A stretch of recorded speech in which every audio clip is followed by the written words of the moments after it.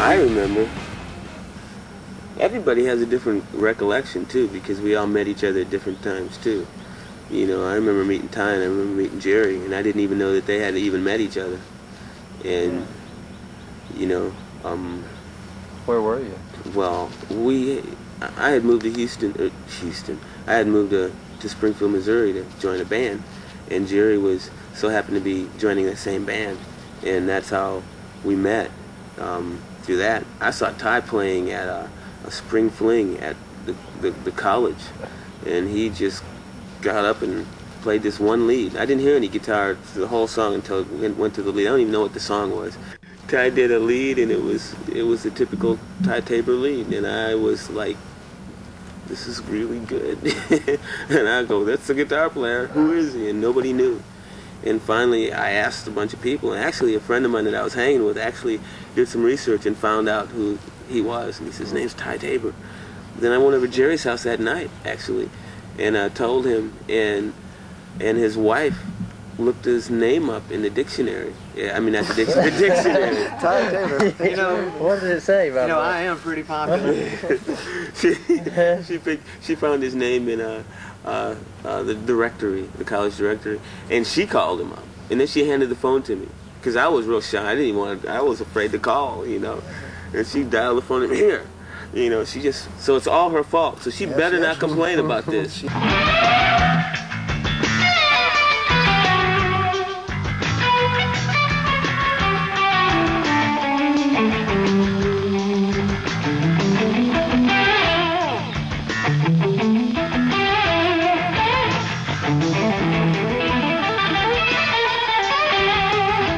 That was where I first saw you guys. Was at a Phil Keggy show, and I was playing for a band called the Tracy's Inn Band, and Tracy's drummer had just quit the week before the gig, and it was a really big gig for us because it was like, you know, 10 bands in this gymnasium. Well, no, it doesn't. Doug and Jerry were playing with Phil Keggy, and that was the headline gig, and we played right before you guys. Was it? Yep. Yeah, I had no drums, and our band had no drummer, and they asked me to play drums, and I had never even practiced drums with them on this stuff, and I said, well, I'll try. So the way I met Jerry was I went up to him while he was setting up his drums and said, hey, I play in the band that's going to be playing right before you guys. Do you mind if I use your drums?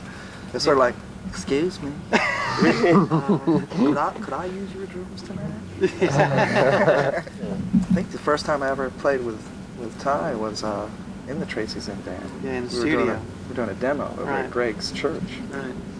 I remember Ty sitting over in the corner, just playing these leads, just playing guitar. I'm going, man, that guy can play the guitar. I like what he's doing. And he was 18 years old. Unusual at that time.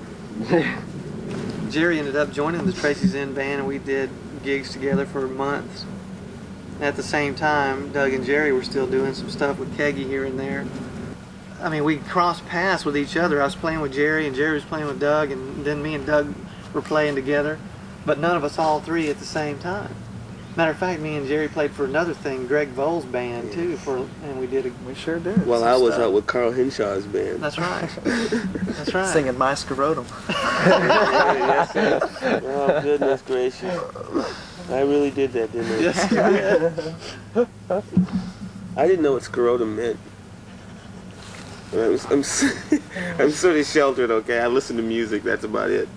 But we were on stage, man, and we were doing a sound check, and I was doing a mic check, and I kept going, my scrotum. And it was this Christian college. And it was like the lunchroom too, and these people were eating and stuff, you know, and I'm just over and over and over again. I mean, I sang it like a whole lot, and nobody said anything to me. But that was Carl, though. Carl loved to do that. Carl got a kick out of watching me make a fool out of myself. Yeah. Carl was our first sound man, and he owned the PA. Mm-hmm. So everywhere we played, everybody thought we were the Carl Henshaw band because all our equipment said Carl Henshaw on it.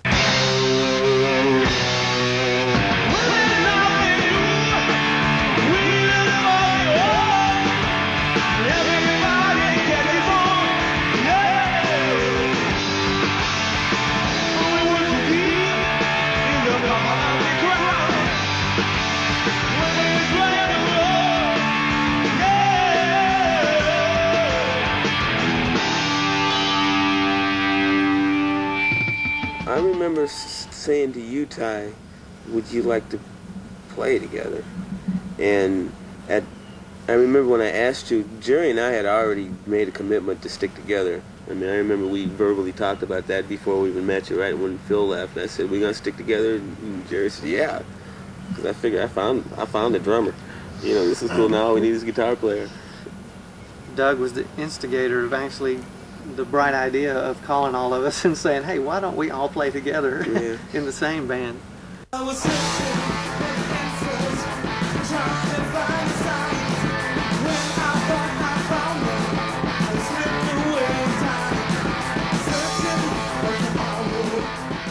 somehow we all ended up living in the same house except for Jerry and his wife and kid.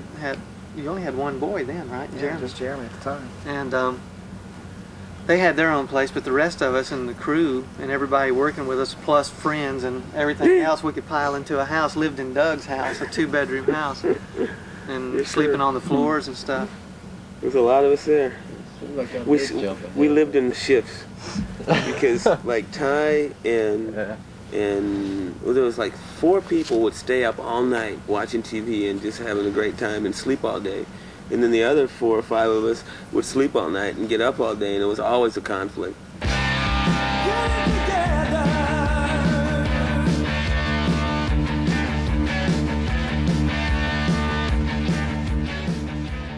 One thing, though, I think we all wanted to be is real melodic and real heavy, which is something that there wasn't too many bands doing. Cheap Trick was like that, kind of. But we wanted that heavy melody kind of thing happening.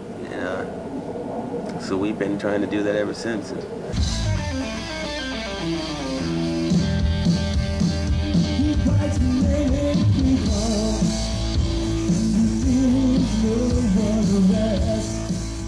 As soon as we became officially a band, everybody had friends who wanted to be roadies and hang out. And by the way, who all was in the band originally? Okay, originally there was Dan McCullum, and Ty and Jerry and me. The first phase of it. And then Dan played guitar. We had 2 guitars in the early days. Yeah. Dan quit after the first gig.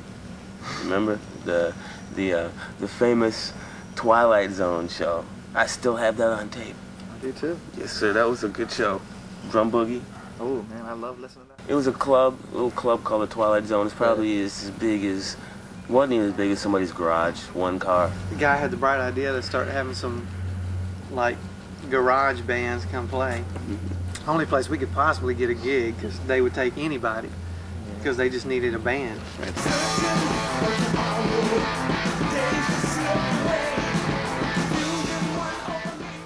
Basically, after Dan left, we wanted to have another guitar player. We liked having...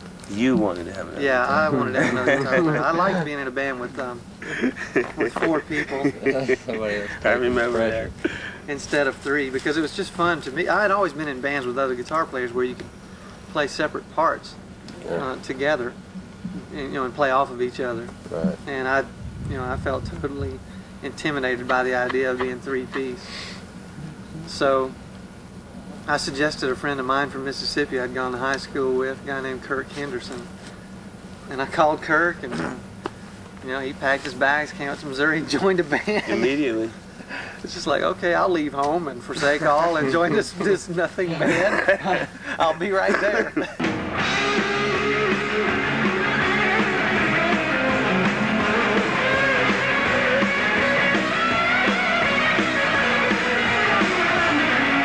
We were called The Edge, and Kurt played with us, and we did a few more Twilight Zone gigs, and we got a few more like really crap gigs like that in a few places, and started getting a reputation. We started out doing all originals. Twilight Zone, just total originals, and some really bizarre ones at that.